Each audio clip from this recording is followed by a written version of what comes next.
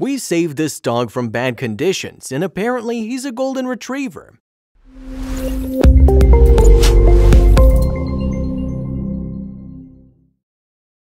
But before we start, please take a moment to give this video a like, subscribe to HappyWorld, and hit the bell so you'll never miss these great stories. Beautiful Bobby. This boy had an owner in Bali, but he was in such poor condition his owner agreed to surrender him, and thank God he did. From the beginning, we'd suspected Bobby was a golden retriever, but it was hard to tell. He was skin and bones and had large chunks of fur missing. Bobby was taken to the vet and was found with a terribly uncomfortable skin condition and a blood parasite, which explained his skeletal frame. The sweet boy was put into foster care, where his foster carer tried to fatten him up. When Bobby was rescued from his neglectful owner, he was in a terrible condition. Slowly but surely, his fur started to grow back and he started looking more and more like the gorgeous golden retriever he was born to be. However, Bobby's skin condition never fully cleared up, and today he still suffers. This is because many Western breed dogs don't belong in the Bali climate. The climate here is lovely for humans, but for dogs it can be too hot, harsh and humid, and can be a breeding ground for bacteria. The native Bali dog is a tough breed and they have adapted over the decades. The owner finally decided to give Bobby to professionals so they could properly take care of him. Mission Possible isn't a shelter. We rescue, rehabilitate, and rehome abused, sick, and neglected dogs from the streets of Bali. We have a large network of foster carers who take in the animals while they're healing, and the founder, Prue Barber, currently has a lot of dogs healing at her home.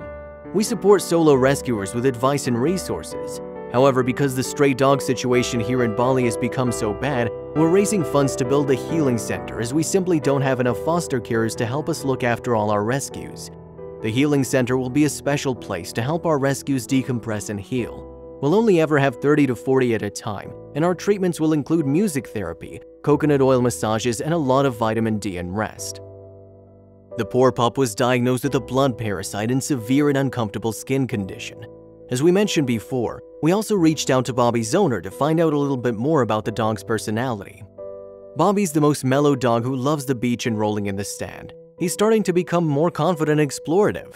You can tell he's had a rough life. He's slow to warm to people, dislikes busy streets, and sticks close to my side whenever we're outside. But more recently, he's started to have moments where he acts or looks like a young dog. He's starting to sniff around more, to run a little further on the beach from me. Above all, he's just a mellow dog who loves a rub and is happy at home. Safe and sound, though he didn't like the cone in foster care. We were also curious whether Bobby was the only dog in the house or if his owner had more pets. Bobby's the only dog I have, although I wish I could give him a dog sibling, and he's actually my first pet.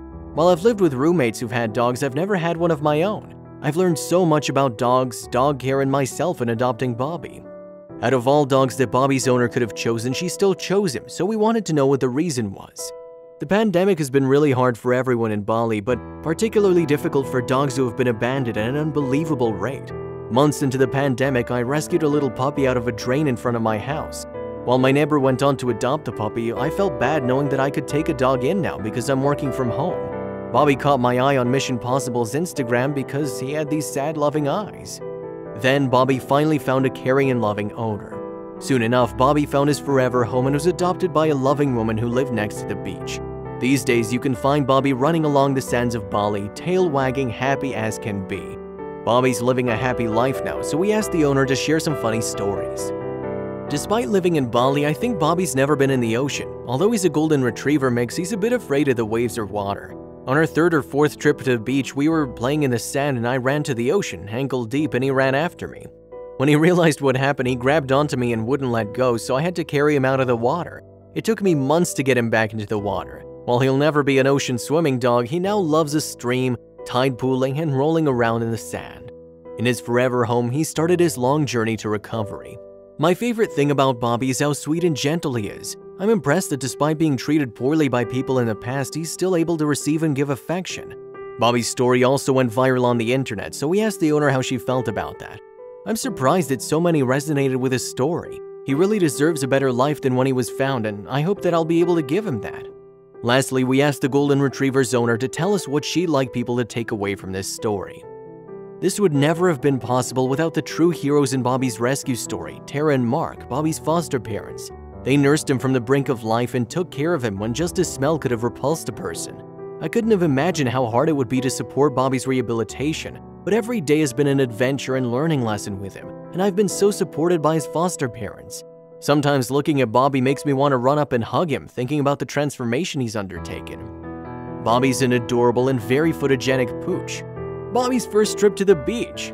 As the months passed, he was almost a completely healthy dog, and finally he turned into the golden retriever he was always meant to be.